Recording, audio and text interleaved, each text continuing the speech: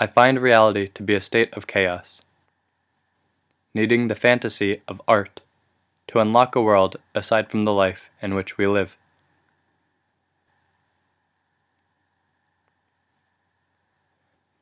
For almost my entire childhood, I was living as a prisoner, a mere soul inside a possessed host. My body was occupied by a disease, the first life-threatening case of Tourette syndrome in history. I recently had a radical brain surgery called deep brain stimulation. The surgery consisted of the implantation of 2 pacemakers into my abdomen with wires that run up to my brain, regulating my brain waves and keeping my brain from attacking itself. Due to the past years of my existence living in the dark, I am now in recognition that the light I had always hoped for is currently radiating over me.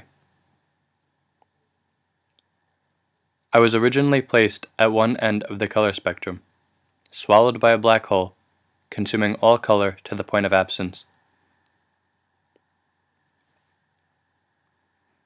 I am now at the opposite end of the color spectrum, living in the white light in which consists of every color imaginable. We all see color in every destination our eyes land, but not all can recognize it as something beautiful. Life can be overwhelming at times, leaving us in a cluster of turmoil. From time to time we may feel fragile, as if we are made of glass, bound to shatter.